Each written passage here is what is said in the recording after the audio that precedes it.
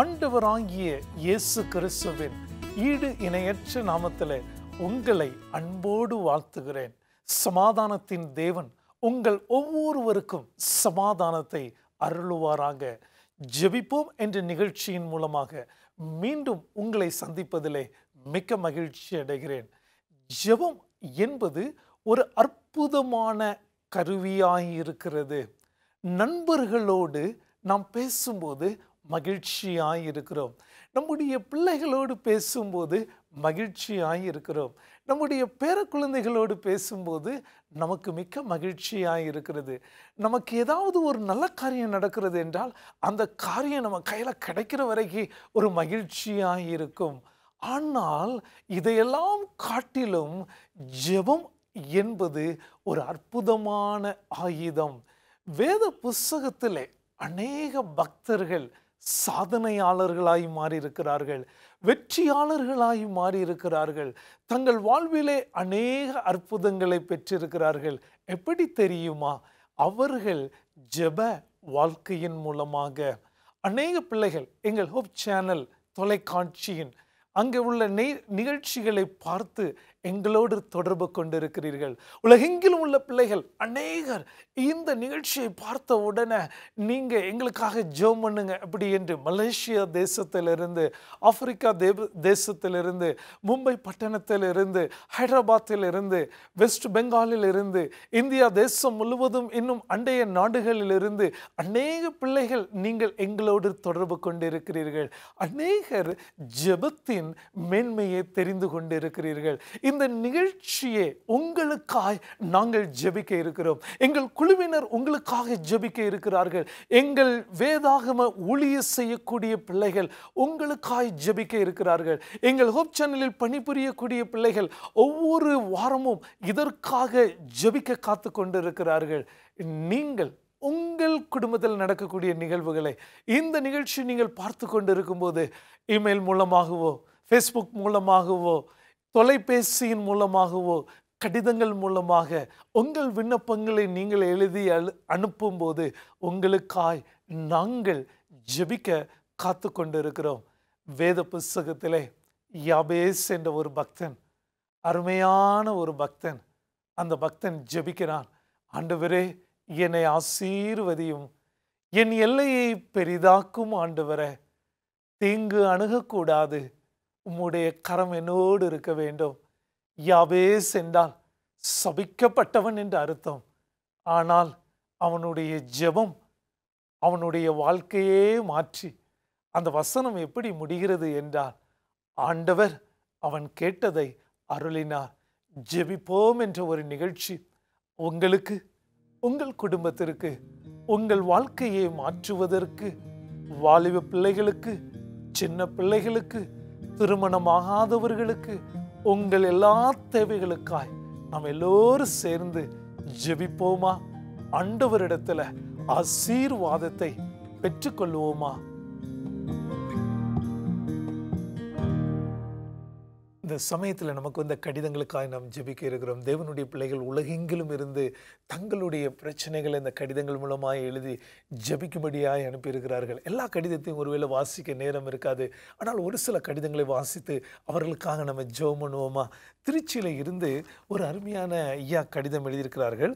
அவர்களுடைய பெயர் தெய்வீகன். அவர்கள் திருச்சி டால்மியாபுரத்திலிருந்து எழுதியிருக்கிறார். அன்புள்ள போதகர் ஐயா, உங்களுடைய நிகழ்ச்சி எங்களுக்கு மிகவும் மகிழ்ச்சியையும் சந்தோஷத்தையும் ஏற்படுத்துகிறது. வேதத்தில் உள்ள ஆழமான சத்தியங்களை நாங்கள் தெரிந்து கொள்கிறோம். அந்த நாளில் பாடல்கள் எங்களுக்கு மிக ஆசீர்வாதமாக இருந்தது. எங்களுக்கு அந்த பாடல்களை அனுப்பும்படியாக உங்களை அன்போடு கேட்டுக்கொள்கிறேன் என்று அவர்கள் எழுதியிருக்கிறார்கள். மற்றுமாக இன்னொரு சகோதரர், அவர் ரவி, அவருடைய பேர் டெல்லியிலிருந்து எழுதியிருக்கிறாங்க.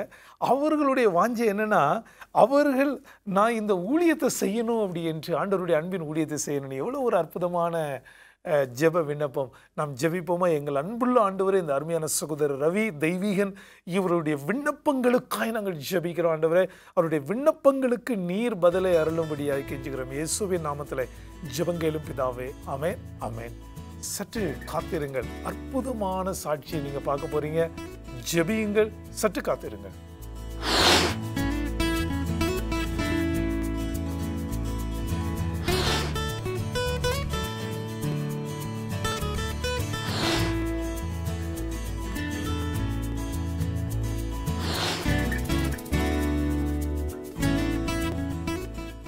மீண்டும் ஜெபிப்போம் நிகழ்ச்சிக்குள்ளாய் கடந்து செல்கிறோம்.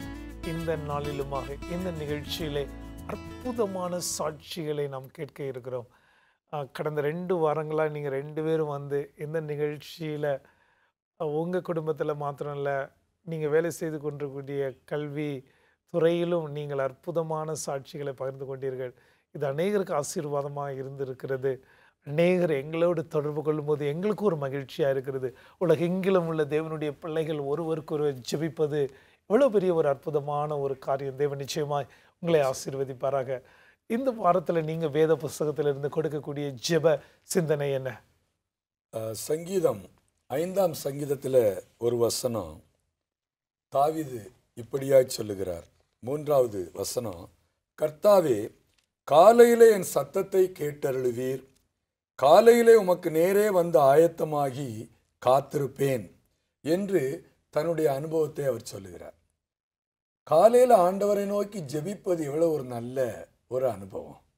குடும்பமாய் அல்லது நம்முடைய வேலையானாலும் சரி, வேலை செய்கிற ஸ்தலத்தில் நம்முடைய வேலைகளை ஆரம்பிப்பதற்கு முன்னதாக காலையில் ஆண்டோடைய பாதத்திலே வந்து அவருடைய சமூகத்திலே ஸ்தோத்திரம் சொல்லி ஜெபிப்பது ரொம்ப ஒரு அருமையான ஒரு அனுபவம். எல்லாரும் ஒரு நல்ல ஒரு வசனம் வாசிங்க. நீங்கள் டீச்சர் இதை பற்றி என்ன நினைக்கிறீங்க? காலையில் ஜெபிக்கக்கூடிய அனுபவம் உங்களுக்கு எப்படி இருக்கிறது?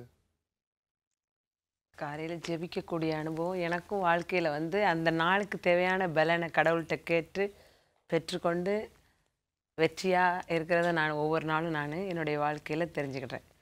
ஒவ்வொரு நாளும் வகுப்பறையிலையும் நான் போய் சீக்கிரமாக போயிடுவேன். எல்லாருக்கும் முன்னாலேயும் போய் என்னுடைய வகுப்பறையில் நல்ல நெடுமுழங்காலில் நின்று ஜெபம் பண்ணி, கடவுளே இன்னைக்கு எனக்கு பலன் இல்லை, நீங்கள் தான் பலன் கொடுக்கணும், என்னை பலப்படுத்துகிற கிறிஸ்துவினால் எல்லாவற்றையும் செய்ய எனக்கு பலன் உண்டுன்னு நீங்கள் சொல்லியிருக்கீங்க, நான் சந்திக்கக்கூடிய எல்லாவற்றிலும் நீர் எனக்கு பலன் தந்து இன்றைக்கி நான் சிறப்பாக வேலையை செஞ்சுட்டு போகிறதுக்கு எனக்கு பலன் தாங்கன்னு ஜெபம் பண்ணுவேன்.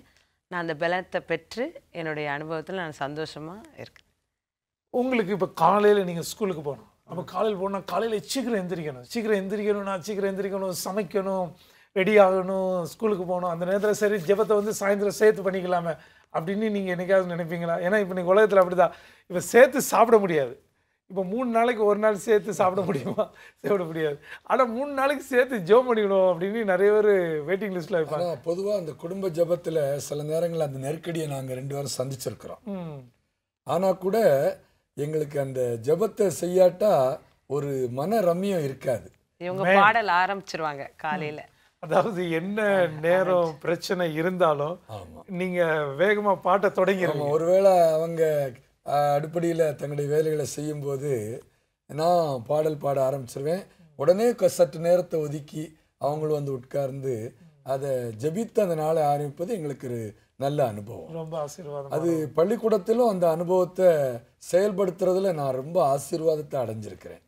எங்களுடைய ஆசிரியர்களோடு எல்லா மாணவர்களோடு அந்த ஜெபத்தை நாங்கள் விடாம செய்கிறோம் ஒவ்வொரு நாள் காலையிலும். அப்படின்னா காலையில் நம்ம ஜெபம் பண்ணுறது, ஜெபிப்போம் அப்படிங்கிற ஒரு அற்புதமான ஒரு காரியம்.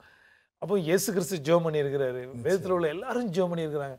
அப்போ காலையில் ஜெபம் பண்ணுறது வந்து நம்ம ஒரு அற்புதமான காரியம். எவ்வளவு வேலை இருந்தாலும் சரி, ஏன்னா இன்னைக்கு வேலைன்னு தானே மக்கள் ஓடுறோம். ஓடுறதுல அந்த ஜீவனை கொடுத்த கடவுளை என்ன பண்ணிடுறோம், மறந்து நம்ம ஜெபம் பண்ணுறதை விட்டுறோம். ஆனால் நீங்கள் ஒரு அற்புதமான காரியம் சொன்னீங்க. நம்ம காலையிலே குடும்பமாக நம்ம ஜெபம் பண்ணுறது. 2வது அந்த பள்ளிக்கூடத்தில் நம்ம வேலை செய்கிற இடத்துல இப்போ நீங்கள் வந்து உதாரணமாக பள்ளிக்கூடத்தில் வேலை செய்கிறீங்க, நான் ஒரு இடத்துல வேலை செய்வேன். இப்படி ஒவ்வொருத்தரும் இந்த நிகழ்ச்சியை பார்த்து கொண்டிருக்கிறோம், ஒவ்வொருத்தரும் ஒரு இடத்துல. அப்போ வேலை செய்யக்கூடிய இடத்துக்கும் ஜெபம் பண்ணுறது ஒரு பெரிய காரியம். ஆமாம். அப்போ உங்கள் அனுபவத்தில் அதில் என்ன ஆசீர்வாதம் பெற்றுக்கொண்டீங்க? பள்ளிக்கூடத்தில் அந்த ஜெபத்தின் மூலமாக மிகப்பெரிய ஒரு பாதுகாவலை நான் உணர்ந்து கொண்டேன். பாதுகாவல் அது மிக முக்கியம். அதாவது எங்களுடைய பள்ளிக்கூடம் ஒரு சிறிய இடத்துல தான் அமைந்திருக்கிறது. ஏறத்தாழ 900 பிள்ளைகள் படித்து கொண்டிருக்கிறார்கள். அந்த சின்ன இடத்த நம்ம அந்த சின்ன இடத்த ஃபோட்டோவில் நீங்கள் பாருங்க. அப்போ இந்த சின்ன இடத்துல இப்போ நீங்கள் ஃபோட்டோவில் பார்த்துட்டு இருக்குது சார் தலைமை தாங்கி நடத்தக்கூடிய பள்ளிக்கூடம். இந்த சின்ன இடத்துல அது ஏறக்குறைய 1000 இன்னும் பேரண்ட்ஸ் இவங்க எல்லாம் வந்துட்டு போறதை பார்த்தா ஒரு 1000 பேர் ஆயிருமா சார்? இந்த இடத்துக்குள்ள எத்தனை பேர் அப்படி? அதாவது அவர்கள் இருப்பதற்கான நல்ல வகுப்பறைகள் இருக்கின்றன. இருந்தாலும் மிகப்பெரிய விசாலமான இடம் என்று நாம் சொல்ல முடியும். விசாலமான இடம். ஆனா அந்த இடத்துல ஆண்டோடைய பாதுகாவல் மிக ஆச்சரியமான விதத்துல இருக்குது. அந்த ஒவ்வொரு நாள் காலையிலும் இந்த பிள்ளைகள் தேவ வசனத்தை சொல்ல வேண்டும். ஆண்டோடைய அந்த ஜீவனுள்ள வசனம் அந்த 4 சுவர்களிலும் ஒலிக்கப்பட வேண்டும் என்பது என்னுடைய ஒரு சிந்தனை. இந்த ஒவ்வொரு வகுப்பறையிலும் பிள்ளைகள் இந்த வேதாகமத்தில் உள்ள 10 கற்பனைகளை அவர்கள் சொல்லுவார்கள். ஒவ்வொரு நாளும் ஒவ்வொரு வகுப்பறையிலும் இந்த 10 கற்பனைகளை அவர்கள் சொல்லி ஓரிரு பாடல்களை பாடி ஒரு மாணவன் அந்த வகுப்புக்காக பள்ளிக்கூடத்திற்காக ஜெபிப்பான். எல்லா மாணவர்களும் அந்த ஜெபத்தை திரும்ப சொல்லுவார்கள். அதை தொடர்ந்து கர்த்தருடைய ஜெபத்தை, பரமண்டல ஜெபத்தையும் அவர்கள் சொல்லி அந்த ஜெபத்தை நாங்கள் முடிப்போம் எல்லாரும் சேர்ந்து. ஆமா, அந்த தமிழ்நாட்டு ஒரு வழக்கத்தின்படி தமிழ்தாய் வாழ்த்தி என்ற ஒரு பாடலையும் அவர்கள் பாடுவார்கள். இந்த ஜெப அனுபவம் எங்களுடைய பள்ளிக்கு மிக ஒரு ஆசீர்வாதமான அனுபவமாக இருந்துச்சு. இந்த ஜெபத்தில் சில ஒழுங்குகளை ஒரு 2-3 ஆண்டுகளுக்கு முன்னதாக நான் திட்டமிட்டேன். அதுவரை அப்படிப்பட்ட ஒழுங்குகள் இல்லாத ஒரு காலகட்டத்தில் அநேக விபத்துக்களை சந்தித்த அனுபவம் எங்களுக்கு இருக்குது. அடிக்கடி பிள்ளைகள் விழுந்து ஏதாவது காயப்பட்டு அவர்களுக்கு தையல் போட்டு பெற்றோர்கள் வேதனையோடு வருவது, அவர்களுக்கு பதில் சொல்வது, இப்படிப்பட்ட அனுபவங்களை நான் சந்தித்திருக்கிறேன். ஆனால் அந்த ஜெபத்திலே, காலை தியானத்திலே அந்த கவனத்தை செலுத்தின போது, அதை ஒழுங்குபடுத்தின போது, அந்த பிள்ளைகளெல்லாம் வேத வசனங்களை ஒன்று போல் சொல்லி, அவர்கள் அதை மாத்திரமல்ல ஃபேமிலி பிளட்ஜ் என்று ஒன்று வைத்திருக்கிறோம். அதாவது பெற்றோர்களுக்கு அவர்கள் எப்படி கீழ்ப்படிய வேண்டும் என்ற காரியத்தை அவர்கள் எல்லாரும் சேர்ந்து சொல்லுவாங்க. என்னுடைய தாய் தகப்பனை நான் கவனிப்பேன், என்னுடைய தாத்தா பாட்டியை நான் வயதான காலத்தில் அவர்களுக்கு உதவி செய்வேன், அப்படிங்கிற சில நல்ல காரியங்கள் இதையெல்லாம் வேதம் போதிக்கிறது. அதையெல்லாம் அவர்கள் சொல்லி அந்த கால தியானத்தை முடிப்பாங்க. மிக ஒரு அற்புதமான ஒரு காரியம். நம்ம சின்ன பிள்ளைகளுக்கு அவங்க படிச்சுக்கிட்டு இருக்கும்போதே இந்த காரியம் சொல்லி கொடுத்து காலையில் ஜெபிக்கும் போது ஆண்டவர் ஒரு பாதுகாப்பை அருளுகிறார். மிகப்பெரிய நம்ம ஜெபம் பண்ணலனாலும் ஆண்டவர் கொடுப்பாரு. ஆனால் ஜெபம் பண்ணும்போது ஒரு உறுதியான பாதுகாப்பு, ஒரு நம்பிக்கை, நமக்கு ஒரு நம்பிக்கை கிடைக்கிறது. நீங்கள் 2 பேரும் அந்த ஜெபம் பண்ணுறதுனால நீங்கள் 2 பேர் வேலை செய்யக்கூடிய இடத்துல ஒரு அற்புதமான பாதுகாப்பு. ஏன்னா நிறைய பிள்ளைகள் வர்றாங்க, நிறைய காரியங்கள், ஆண்டவர் பாதுகாப்பை கொடுக்கிறார். கிறிஸ்துவுக்குள் பிரியமான தேவனுடைய பிள்ளைகளே, ஜெபிப்பதுனால் ஆண்டவர் நம்ம குடும்பத்தை பாதுகாக்கிறார். உங்கள் குடும்பத்தை, பிள்ளைகளை, பேர குழந்தைகளை பாதுகாக்கிறார் என்ற ஒரு அற்புதமான ஒரு காரியம். சற்று இடைவெளிக்கு பிறகு மீண்டும் ஒரு அற்புதமான சாட்சி நீங்கள் பார்க்க போகிறீங்க. ஒரு அருமையான தாயார் கேன்சர் நோயால் பாதிக்கப்பட்டு ஆண்டவர் எப்படி குணமாக்கிறார், ஜெபத்தினால் ஆண்டவர் எவ்வளோ பாதுகாப்பை கொடுக்கிறார். சற்று காத்திருந்து மீண்டும் அந்த அற்புதமான சாட்சியை பார்ப்போமா?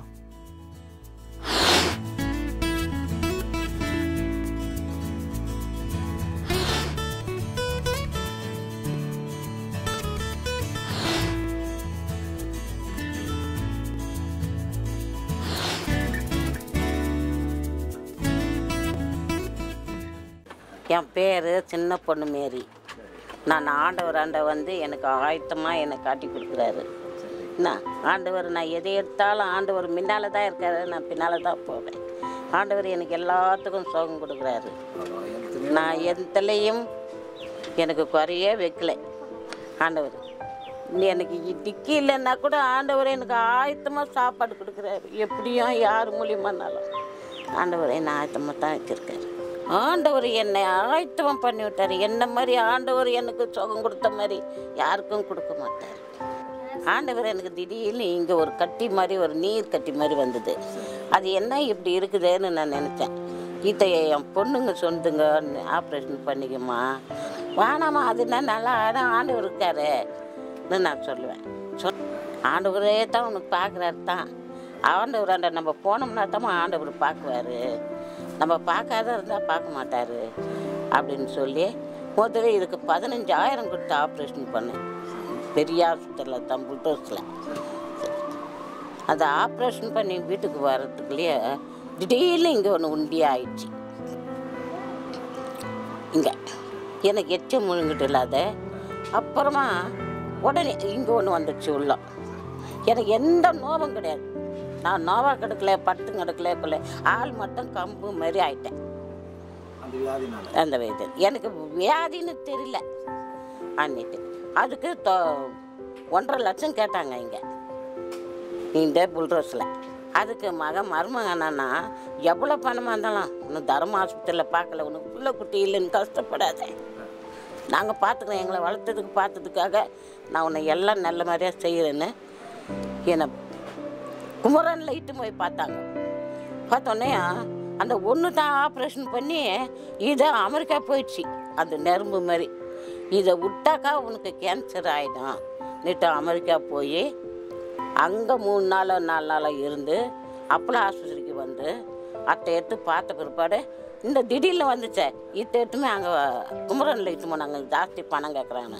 குமரனில் இட்டு போன உடனே எனக்கு மாத்திரை ரத்தம் டெஸ்ட் பண்ணுவாள் தான். ரத்தம் டெஸ்ட் பண்ணிட்டு எனக்கு 3-4 மருந்து ஏற்றுவாங்க. குளுக்கோஸ் மாதிரி. என்ன வியாதின்னு சொன்னாங்க? வியாதின்னு சொல்ல உனக்கு ரத்தத்தில் சம்மந்தப்பட்டது இல்லைம்மா, இது நரம்புல சம்மந்தப்பட்டது. இது விட்டா கேன்சரில் கூட ஆகிடும், இது நீ பார்க்குறது நல்லது. எனக்கு அது பார்த்ததுனால நான் எதுவும் பண்ணல, மாத்திரை மட்டும் சாப்பிட்டேன். ஒரு மாத்திரை ஒன்று 100க்கு மேலே தான், 120, 15 அப்படி தான் ஒரு மாத்திரை. அதெல்லாம் 3 மாத்திரை 3 வேலை தான் போடுவேன், காலையில் மத்தியானம் சாயந்தரம். நான் 3 நாளைக்கு போட்டேன்னா அத்தோட விட்டுடுவேன். அத்தோட இருந்து ஒரு வாரம் போட்டு போவேன். அப்போ எடுத்துமா பணம். அந்த டாக்டர் கேட்டேன் நான், ஏன் சார் என் தலையில் எப்போ வர முடியும்? என் ஆண்டவர் எனக்கு முன்னால் ஆண்டவர் போய் எனக்கு முன்னால் இருப்பார். அவர் மூலியமாக தான் எனக்கு நல்லா ஆயிடுச்சு. நான் படுத்தும் கிடக்கல.